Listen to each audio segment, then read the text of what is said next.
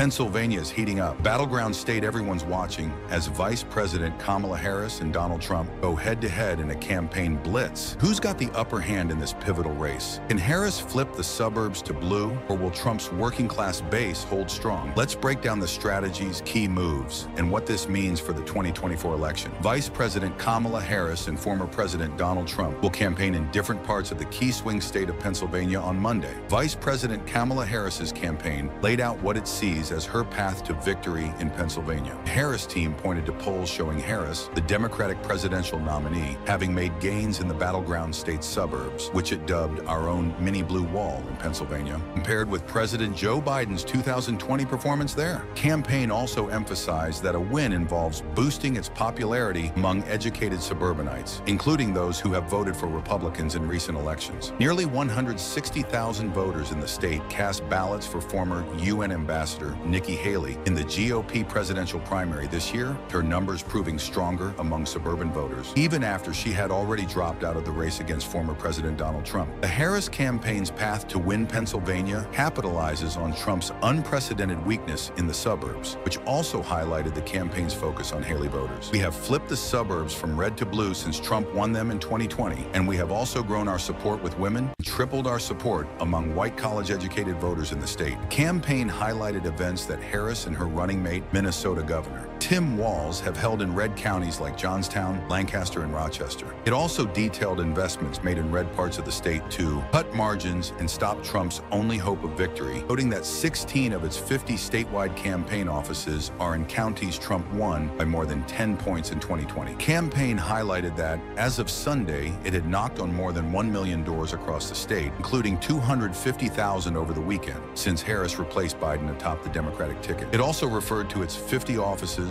and 450 on-the-ground staff members. For Trump, billionaire mogul Elon Musk ramped up his political engagement in the state this month through his America Pass, which is working to turn out the vote for Trump. The Trump campaign said the Harris campaign is papering over a problem it faces in Pennsylvania cities, particularly Philadelphia, the most vote-rich locale for Democrats in the state. They can point to the suburbs, but they're losing ground in places like Philadelphia, Trump campaign officials said. It's exactly why former President Barack Obama was just pleading to African-American men to vote for her. They've sounded the alarms, and they know they're losing. The Trump campaign also pointed to Republicans having significantly cut into the Democratic voter registration advantage in the state, while flipping Bucks, Luzerne, and Beaver counties to Republican registration edges. It further highlighted reports that working-class voters in Philadelphia have embraced Trump. The Trump campaign's Pennsylvania spokesperson highlighted Obama's visit as a sign the Harris team was scrambling. An Obama visit isn't going to convince Pennsylvanians to vote for another 4 years of open borders, rising prices, and disaster at home and abroad, Desai said in a statement. The Harris campaign said it believes it will be able to at least match Biden's support in Pittsburgh and Philadelphia in his victory in those cities 4 years ago. It went into greater detail about its efforts to reach black voters in the state, including the staff members it has dedicated to outreach and engagement in its events focused on black voters. Seeking to speak directly to black men, push for undecideds to get behind Harris, saying her record deserves their support. The Harris campaign is going to hit its targets among both black men and voters in Philadelphia. It's going in the right way for the vice president, said. Look, for a woman and for a black woman, it's always harder. It's not fair, it's not right, but it's always harder. Maybe if we break through with this election. That's it for today's breakdown of the Pennsylvania showdown between Kamala Harris and Donald Trump. The state remains one of the most important in the 2024 race, and both sides are throwing everything they have into winning it. Stay tuned to the channel for more updates on the latest political news, campaign strategies, and election coverage as we get closer to the big day. If you enjoyed this video, don't forget to like, share, and subscribe to stay informed.